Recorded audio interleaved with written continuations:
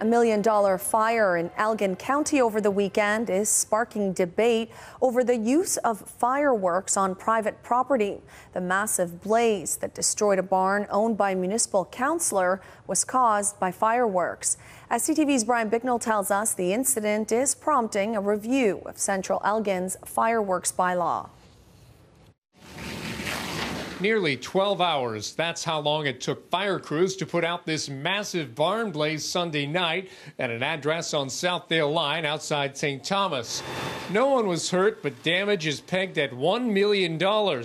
Central Elgin Fire Chief Roy Ormerod confirms the blaze was caused by the use of fireworks on the property. In what they assumed was a large, safe area to set it off, and inadvertently one of the, I'll call it a flare, ended up going into the end of the barn where the hay bales were stored. The property is owned by Central Elgin councillor Norm Watson, who was holding a private gathering at the time. We spoke with councillor Norm Watson, who declined to do an on-camera interview with us, but he did tell us by phone that the young person who set off the fireworks is remorseful.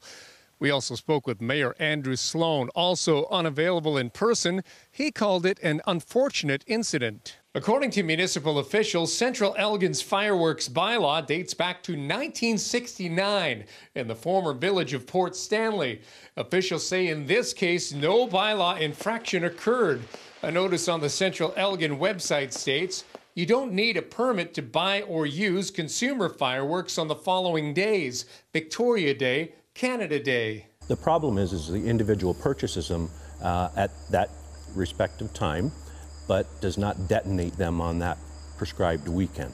And then they hold them until one night they feel like they want to set them off, and it's difficult for us to keep tabs on every single person. Police say no charges have been laid, but the incident remains under investigation. The person that was using the fireworks was given permission by the owner, and then it was just an unfortunate incident that occurred. In the meantime, Chief Ormerod says the local fireworks bylaw will now be reviewed.